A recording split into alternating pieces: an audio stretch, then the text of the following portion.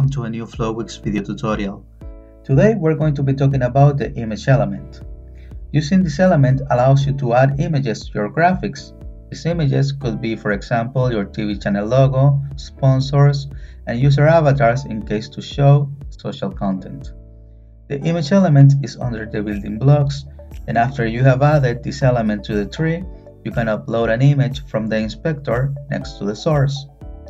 The supported formats are JPG, PNG, animated GIF, and SVG, and the maximum supported size is 5 MB. If you click on Source, you can enable the Showdown Remote Control toggle that will allow you to change or remove your image from the remote control during the live operation.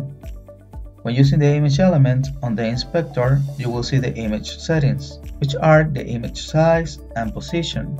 Regarding the image size, you will find Fit. The image will scale until it gets contained on the container's width or height, keeping its original proportions and not cropping. Fill. The background will scale until it covers the entire container's area, keeping its original proportion, but getting cropped if needed. You can use the position controls to move the cropping window. Stretch. The image will stretch to fully cover the entire container area, losing its natural proportions. No position adjustment is possible in this mode. And natural size. The image will be displayed on its natural width and height in pixels. Image position allows you to set where the image is placed. This option is not available for the image size stretch. For the social media avatars, you have the possibility to add a fallback image, which is actually a backup image. Use it when working with dynamic images such as post avatars. So in case the user avatar is empty, the fallback image will be displayed. Another property of this element is that you can add a mask to it. For example, we have this image. We click on Add a Mask, and we can choose from either adding an image mask or gradient mask. For this example, we will be using the gradient mask.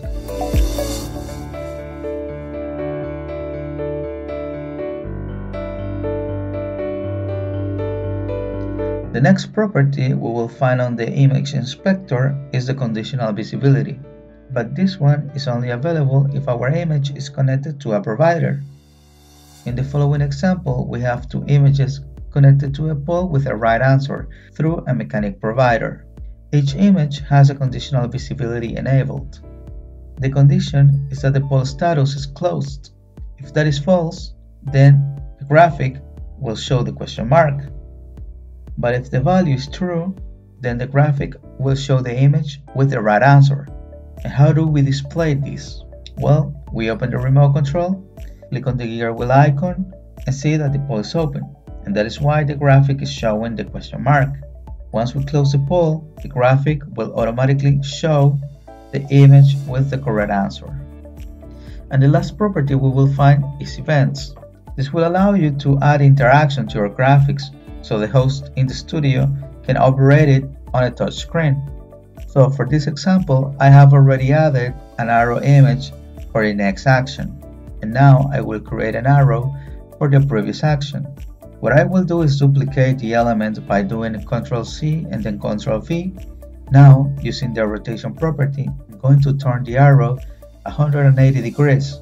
I will change its name to Previous, and now I have my two arrows.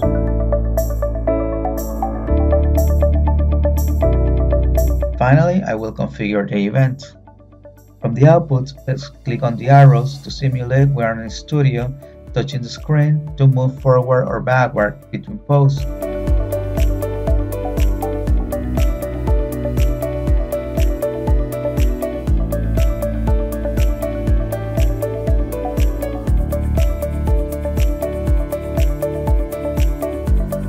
And that's all for today. Thanks for watching.